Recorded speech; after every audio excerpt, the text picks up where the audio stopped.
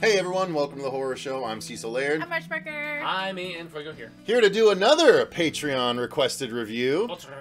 This one was requested by the poll from September. Oh my god. Maybe I should not shout those out. Again? And it's October right now. Right, yeah, we're recording this in October. Yeah, certainly. there was some editing that needed to go down. And, this is a lost episode. We got lost in the October shuffle. We thought we made this live. Sorry, Indeed. Guys. So here we are to discuss the fantastic, unbelievable, foreign vampire movie, Let the Right One In. Yeah. One of the best vampire movies ever. And that is the memory that I had. Now, when we were dividing up the movies to watch this week and talking about it over our thread, I actually made a point to Marcia and to everyone saying we need to try and rewatch any movie that we've been requested by Patreon, because doing it based on memory isn't really fair, except for the case of The Exorcist, because of that we know. I might still just rewatch. I might now too. Honestly. Yeah, I think we'll have time. We're not going to get. We'll see. Today. We'll see. No. No, we're not doing it today. No, we're not doing it today. Yeah. But this is one that I am supremely glad I rewatched, because I do remember loving the movie, but having rewatched it now, this movie is very, very easily one of the top 5 best vampire movies of all time. Easily. For sure. It is done so well, so artistically. The characters are so engaging. The cinematography is so beautiful. The setting is so amazing and appropriate. And there's so many interesting different things that are done in the film that it is just a true horror masterpiece, in my opinion. This movie is phenomenal. And it's so gory when it goes for it, too. Mm-hmm. Yeah. Marcia Parker. I thought it was boring. Oh my god. I was so bored. Seriously? It was so slow. Oh my god. It was so slow. I'm sorry. Get the fuck out. Just Even, get out. Even with the, Just go. Bye. No. Nope, we don't need her. Okay. Even with the rewatch? Jesus, really? Did you feel that way before? I never watched it before. This is your was first the time watching it? Okay. First time watching it, and I... But you had seen the remake? I saw the remake, yeah. You saw the remake first. The backwards approach. I had no idea. When I watched the remake, I didn't know it was a remake. And that's actually and the original. I didn't even know. Novel, so. To be honest, when you said that this was on our list, I thought we were watching the remake. So you and, and I was like, oh, I like that movie. And then I'm like, oh, wait. Ugh, this is the same exact movie, but like better. Slow. On the rewatch, I actually watched it with the dubbing. I didn't watch it in the original language. Oh, really? Oh, yeah. I did the opposite. Yeah. No, I watched the subtitles. I watched the subtitles, and subtitles don't bother me. The dubbing actually works pretty well for this one. I don't know if I've watched it with the dub. I hated the little boy. Really? I hated the little boy. I was like, oh my. He's a little Babadooky. Yeah, I mean, he was actually, no, I take that back. No, the Babadook kid was really annoying. I feel like he's like borderline serial killer waiting to happen. I was initially inclined to agree with Marcia, but now in retrospect, no, I think he actually did a good job. I think he did a good job of, he kept his head down and he like acted without looking at characters a lot of the movie, but I thought it was actually appropriate because he was such like a beaten down soul. Yeah. You know what I mean? Okay, well that's interesting. He was a special. Wow, so we have 2 top 5 vampire movies of all time and one person that says boring. No. Woofda. All right, Fuego, your thoughts? I absolutely adore this movie, and rewatching it just merely reinforced that aspect. Bless you, sir. Maybe I'm missing something about this movie. Well, honestly, I don't mind the slow build. I personally just latch more so onto the friendship between those two and how sweet and interesting I think it is. However, compared to my first few watches, this was the first time where, as I watched it, I feel like she targeted him as her next person. Oh, you didn't feel it was as heartfelt? Well, I still did, but I felt like she almost targeted him as her next means of survival, more so than I had ever picked up on in my previous viewings of this movie. Because before, so I was like, oh, she's stuck in a kid's body, he is a kid, they're friends, they're helping each other out. It's cute and it's like sweet, and yet there's brutal stuff going on and so on and so forth. But the more so I think about it now, the way she's becoming in this movie, like unsympathetic to the older guy who's helped her out for so long. Also the fact that she saw how he's picked on, and he's just like, you know, Are you talking to me? Are you talking to me? And you can tell he has all this repressed rage and stuff. The first time she sees him, he's going after a tree. Exactly. Yeah. And so that's where I feel like in some ways she almost picked him out, as she's like, that's the kind of guy who I could mold into being willing. Sorry, there's a crazy cat here. I could almost mold into being willing to aid and abate me and keep me safe, and that I could still kind of care about. And that is taking a bit of the heart out of the story if you're looking at it that way, though. And it was the first time that I looked at it in that manner, and I found it fascinating. It's fascinating, but I'm choosing to not look at it that way because I like the love aspect of it all. I do too. Yeah, but I still appreciate that, but I'd never looked at it that way, so it was kind of a trip to me to look from that perspective. So the story is about a young boy in, is it Sweden? Yeah. And he is sort of picked on by a group of bullies. Lives in it's either in the winter, or it's just a very snowy climate. It's Sweden.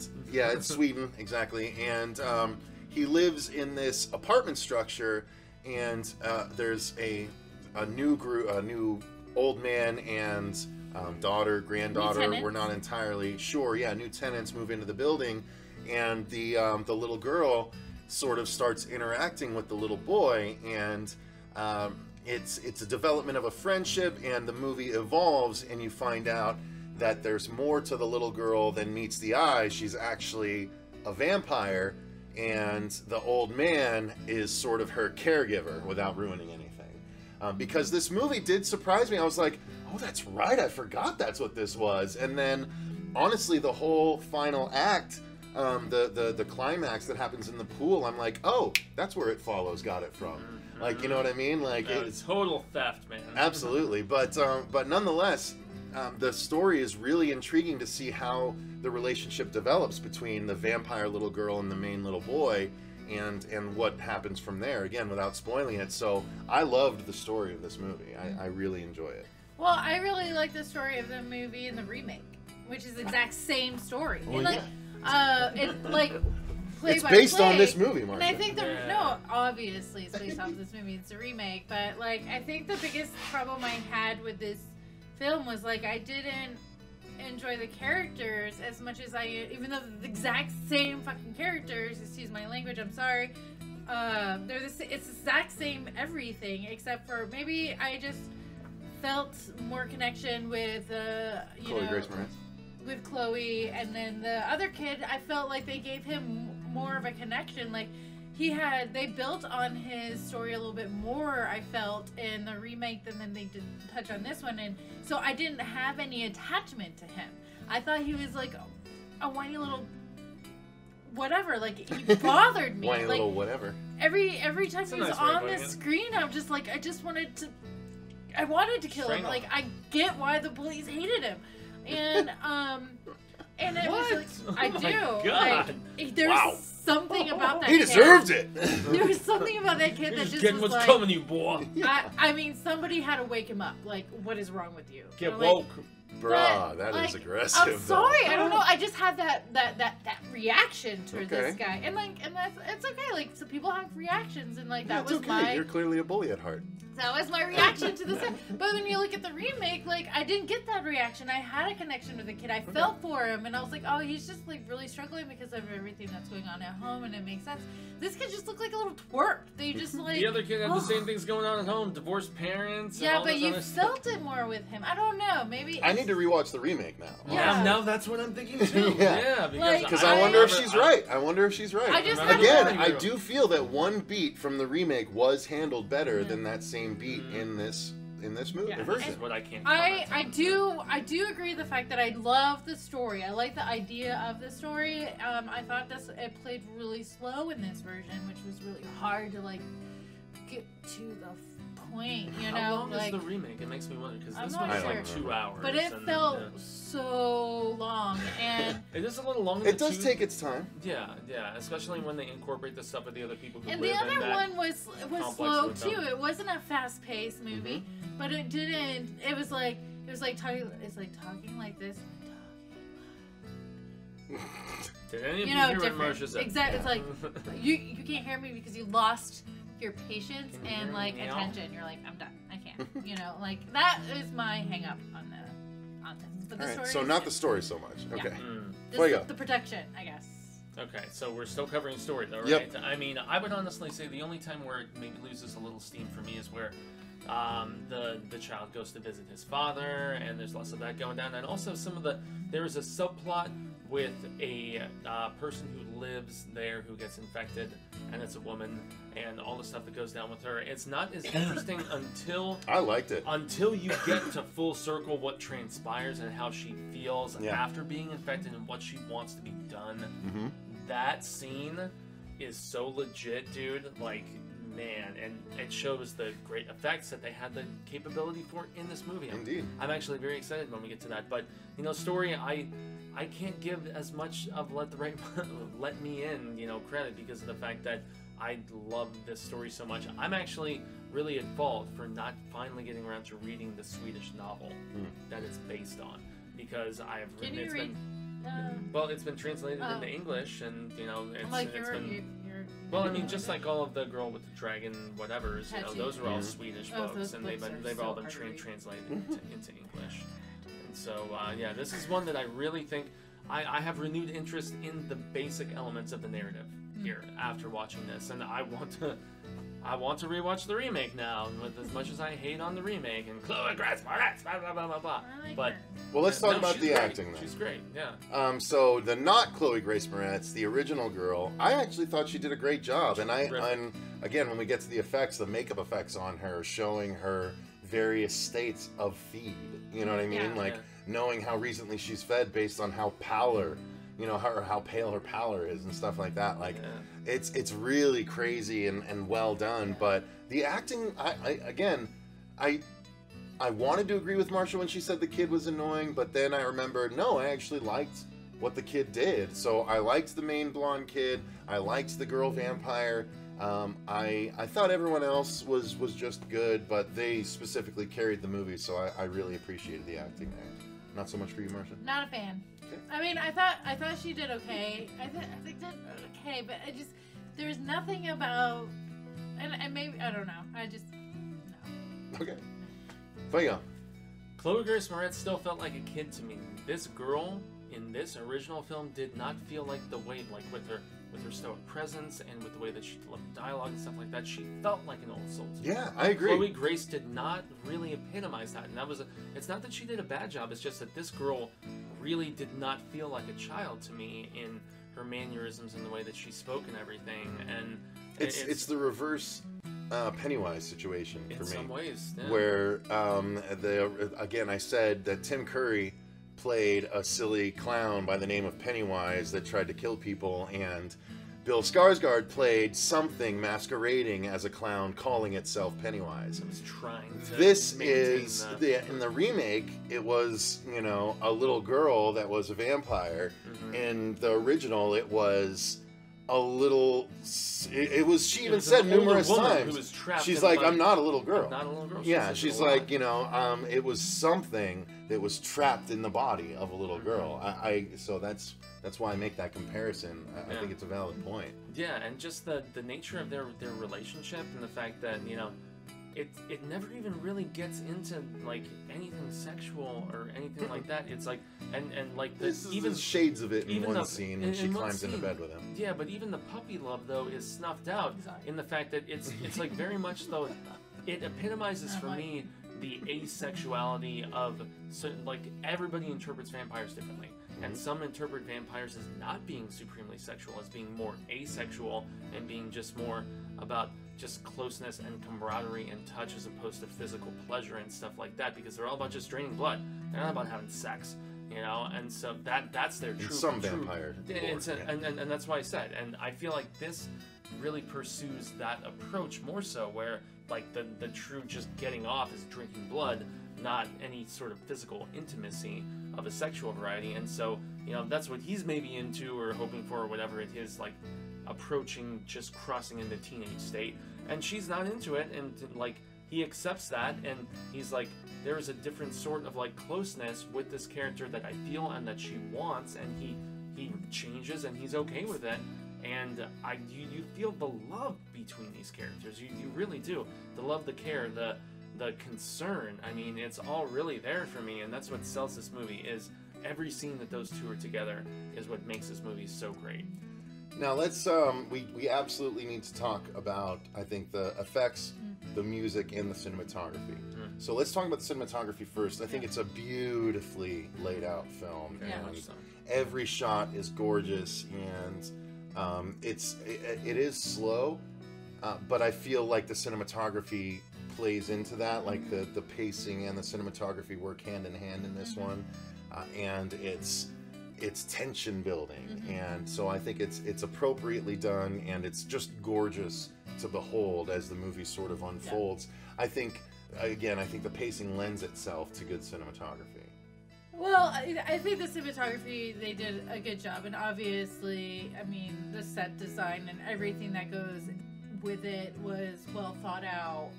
I think maybe for me that it felt along with more of the editing room than the actual work of the director.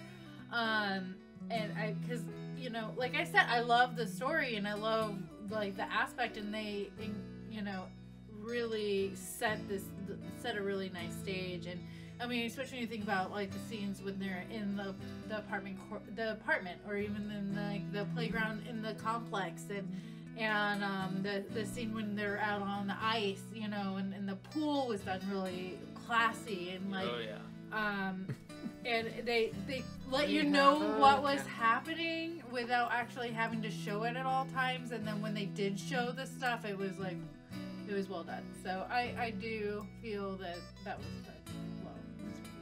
Sorry, I'm getting attacked. She doesn't like it. She doesn't want you to hold it. Fuego, your thoughts? Yeah, beautifully done. I mean, all of the icy imagery that we see all throughout Sweden, just frozen to shizzle, and it's got a very just dreary and almost depressing vibe. I mean, for me, I think it helped the ominous, like really helped with the story. It does. Yeah, it goes.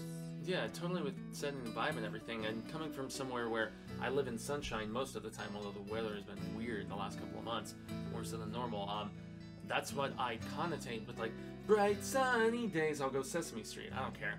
And you know, when I think of, you know, those frozen Arctic or borderline areas of the world where it's just, I mean, the suicide rate is so high, like we were talking about in Lords of Chaos, because of the fact that there's no sunshine. It's frozen. You're stuck indoors all the damn time. But the frozen lake scene I thought was terrific, and how can you not talk about the climax with the pool that, you know, it follows, ripped off some stylistic points from, and you know, I'm just ready to talk about some of the visual effects aspects of okay, so there's one scene in particular that sticks out to me immensely, and it's where he refuses to invite her into his home. Oh my god, that's so good. And she still doesn't. I love. Well, no, he doesn't. He's. It's not that he's like keeping her out. No. She's like, "Can you invite me in?" And he's just like, "No, you don't need to. Just come on in." He's testing her, but you can see in his eyes, he knows, and he doesn't think it's going to be she's as bad just like, as it actually is. Okay, and just walks in. God, yeah, that scene's incredible. He's like, it's incredible in both versions. He's messing with her, and he doesn't think it's going to be as bad as it actually is, where she walks in without him inviting him.